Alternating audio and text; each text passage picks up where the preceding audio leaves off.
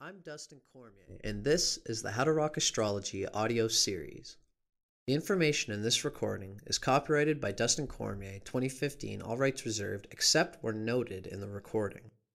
The following information on ascendant or rising signs comes from Stephen Arroyo's Chart Interpretation Handbook, copyrighted in 1989 by Stephen Arroyo, published by CRCS Publications in Sebastopol, California. I do not own the following content.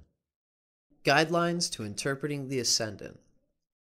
Although the ascendant is of deep and pervasive importance for each individual, there is no denying that it must be related to the rest of the chart, and especially to the sun sign, in order to understand it thoroughly for a particular person.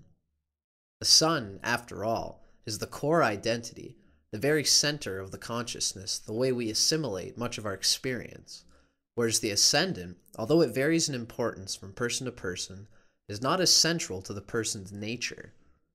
It shows, among other things, the approach to life, but the sun shows life itself.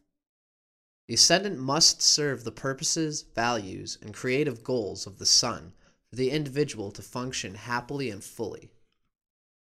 A useful tool for understanding how a person's ascendant and sun sign interact is to compare the elements of the two factors. For example, a Cancer sun sign person with a fire sign rising is usually far more extroverted, forcefully expressive, and confident than a Cancer sun individual with, say, a more conservative, self-protective earth sign rising. For another example, an air sign sun person with a water sign rising may appear much more emotional than he or she really is, whereas a water sign sun person with an air sign rising may appear far more detached and less emotional than he or she really is. It should be pointed out that people are often relatively unaware of their ascendant nature as compared to their sun sign. In that sense, the ascendant is a factor that can be consciously developed further over time and consciously utilized to aid one's self-expression. I've known people who are relieved to find what their rising signs were, since it finally gave them a way of identifying a very deep but only semi-conscious tendency in themselves. In some cases, the qualities and abilities symbolized by the ascendant were just beginning to emerge, and learning the astrological keys to this factor helped personal development greatly.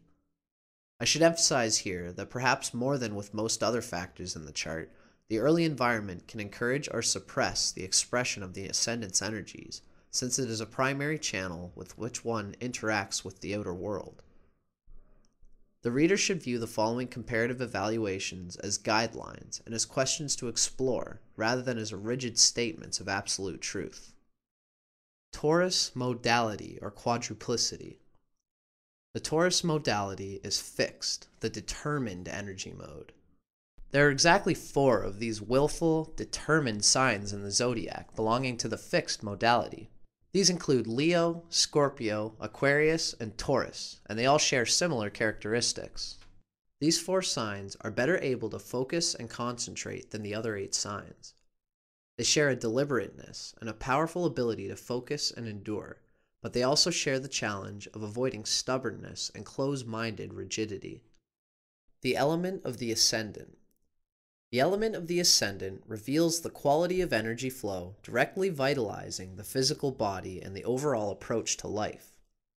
Fire or air signs rising tend to conduct energy, encouraging active self-expression and dynamic expenditure of energy. Earth or water rising signs tend to conserve and resist the flow of vital energies, and hence indicate self-containment, sometimes self-repression, and the tendency of living within oneself. Earth signs rising, Taurus, Virgo, and Capricorn. A matter-of-fact outlook. Focus on the material world and conservative attitudes can inhibit imagination, which is then allowed to limit the person's options and/or restrain spontaneous self-expression. Steadiness and reliability are often well developed and highly valued by self and others. Practicality and inborn patience give more tolerance for routine than other ascendants show. A systematic approach, usually along established channels, is the most common method of expressing oneself. Taurus Ascendant or Taurus Rising. Methodical, controlled, measured movements that often seem like holding a pose. deep dislike of being rushed, strong aesthetic and pleasure-motivated streak in the nature. Can be lazy or steadily productive, but still insists on doing everything in one's own way and at one's own pace. Venus's sign position strongly affects how ambitious or dynamic the person is. Taurus Sun more often seems lazy than Taurus Ascendant, probably because the Sun is the essential vital energy, and Taurus Sun also seems to be more predictably possessive.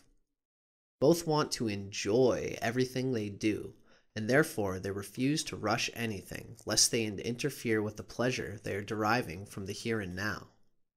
An extremely physical and sensual approach to life, and a strong need for closeness, affection, and security. The following information comes from Isabel Hickey's classic text, Astrology, A Cosmic Science, copyrighted in 1992 by Isabel M. Hickey Trust, published by CRCS Publications in Sebastopol, California. I do not own the following content. Taurus on the Ascendant. Strong, stable, and stubborn. Slow in reflexes. Quiet until pushed too far, then there is trouble. Passive personality, quiet and unassuming as a rule. Very possessive and fixed in convictions. Resources and possessions, whether people or finances, are very important. Cannot be pushed, but can be coaxed. Cannot be driven, but can be led. Practical. Good financial sense, and they're affectionate. Taurus Ascendant people are good workers, but cannot be hurried. Difficulty with studies due to a slow pace of mind. Inclined to put on weight, for there is a love of good food. Short, thick neck with square type of body. Non-aggressive, patient, and long-suffering. Can be unreasonable and prejudiced when pushed too far.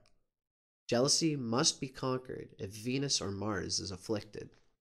The following information comes from The Secrets of Your Rising Sign by William Lamb with Webb Harris, Jr., copyrighted by William Lamb in 2004, first published in the USA by Fair Winds Press in Gloucester, Massachusetts. I do not own the following content. Taurus, the banker, the beast of burden, is steady as she goes. People with Taurus rising are deliberate, focused, and don't like to be rushed. As children, they're generally slower about things, absolutely stubborn, grouchy when hungry, and not easily roused from sleep. Into maturity, these characteristics remain. These people are bothered by impracticality and are sometimes vain and a little grumpy. They need their animal comforts. They're keep-it-simple stupid types, potential pouty faces, and sticks in the mud. They're usually generous, though, and always steady with their efforts. They often say, "Don't crowd me, get out of my way, I know what I'm doing." Physical type. Broad shoulders, low voice, a broad smile with lots of teeth, possibly a plodding gait, with a bit of clumsiness in the feet. Favorite colors? Pastels. The following information comes from Isabel Hickey's Astrology, A Cosmic Science, copyrighted in 1992 by Isabel M. Hickey Trust, published by CRCS Publications in Sebastopol, California. The significance of the Sun and the Sun sign in astrology. The symbol of the Sun in astrology is a circle with a dot in the middle. This is a very deep occult spiritual symbolism. The circle represents the eternal self that did not start here and does not finish here on earth. The dot in the middle represents the divine spark at the center of every living cell, the light which lighteth every man with which cometh into the world.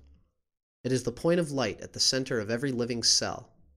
In the blueprint, the sun represents the main expression of the individual, the heart and core of beingness. The sun has a different effect on individuals born at different times of the year. According to the sign and house in which the sun is placed, we are able to judge the general vitality and physique, the qualities of leadership, and the individual's ability to succeed in life. In a personal chart, the sun represents the basic drive for significance, the will, male relationships, and female charts, especially with the father. Vital energy coming from the etheric levels and prana, fuel on which the total personality operates, urge for power, constitutional strength, and finally, a powerful sun means very great power to do and to be. Keywords of the sun: will, individuality, spirit. The sun is the significator of the spirit in man, the beingness or isness of life. It rules the basic drive for significance, the will to be. Physically, the sun is the sustainer of life, giver of light, heat, and energy. More than anything else in the chart, it shows the will, man's highest expression. Its aspects show deep character traits, the chief ambitions. It needs aspects to the planets for strength of expression in the horoscope. As the sun moves through the signs, its return to the sign of its exaltation, Aries, the eastern horizon, marks the beginning of the astrological year. Springtime brings the release of a new cycle of life. As the sun moves through the houses, its return to the eastern horizon is the beginning of the astrological day, sunrise. The sun sign in its element. The following information comes from Stephen Arroyo's Chart Interpretation Handbook, copyrighted in 1989 by Stephen Arroyo, published by CRCS Publications in Sebastopol, California. I do not own the following content. The sun sign's element is usually dominant in considering the overall psychology of a person. This is so because the sun sign's element reveals the attunement of one's basic vitality, identity, and power of self-projection, as well as the fundamental quality of his or her consciousness. The element of one's sun sign reveals the basic inner force motivating everything we do. The element of the sun sign also gives insight into how any individual sees life itself and what expectations they have of the life experience. Cancer Sun. Cancer is a water sign. These are the common characteristics of people born with the sun and water signs. Basically motivated by deep emotional yearnings and desires. Recharges energy through intense emotional experience and intimate involvement with people. Interpretive guidelines for the sun in Cancer. Experiences strength through nurturing, sensitive, mother-like qualities. Feels instinctive urge to protect one's ego. Builds inner self a nest from which it can safely radiate. Levels of vitality and creative energy depend on moods and so are difficult to maintain. Expresses self creatively through emotions and feels need to be recognized for sensitivity. Sense of individuality is expressed most clearly in a familiar, sheltered environment or situation. This final article comes from The Secrets of Your Rising Sign by William Lamb with Webb Harris, Jr., copyrighted by William Lamb in 2004, first published in the USA by Fair Winds Press in Gloucester, Massachusetts. I do not own the following content.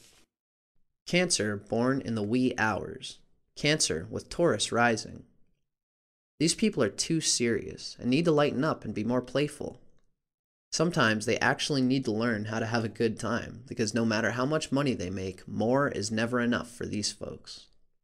Whenever Taurus is involved in any combination, there's bound to be a great deal of intensity and a need to be more buoyant, and Cancer with Taurus rising is no exception. These folks feel their disappointments too deeply and aren't resilient enough.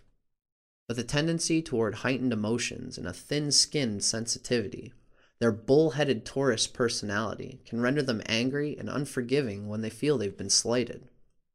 Objectivity is the key. Pouty-faced Taurus can make for a real sad sack if there's no ability to see the light at the end of the tunnel. So lighten up and move along should be the name of their game. With sufficient objectivity, these Cancerians can benefit greatly from Taurus's natural generosity and bottom-line focus. They're diligent and thorough, never leaving even the most difficult jobs half-finished, always following up on leads and doing everything possible to close a deal. Taurus, the banker, demands that time and money be invested profitably, that there's a payoff for every effort. Coupled with Cancer's avarice, these characteristics can lead to a limitless appetite for money and power. These people rarely understand that more is never enough, and might well be drawn to financial vocations involving banking or brokering. They love the cha-ching of a cash register, but they're not misers. They willingly share their comforts and show their love and appreciation with material gifts. Sometimes Cancers with Taurus rising seem somewhat dull. They appear to have few interests beyond going to work and making money. They're very demanding people, demanding of others and demanding of themselves, and they don't like to be disappointed. Their Cancer subjectivity often makes them feel as though the pain and frustration of disappointment will never end. Ultimately, they work so hard to make things fruitful that they run the risk of alienating friends and colleagues. But when they lighten up, they're able to reveal that there's much more to them than meets the eye. They might be quite the history buff or art collector. They're in tune with the aesthetics of wood floors and vaulted ceilings, as well as the sublimest tastes of gourmet dishes. They even enjoy a simple casserole if it's prepared with attention to the recipe. They might be much more well-read and well-traveled than others suspect. So if these Cancers will step back, look at things with a cool, calm, and collected objectivity, and allow their natural generosity and opportunity to express itself, they'll always be appreciated by friends and neighbors as more than just a successful business person.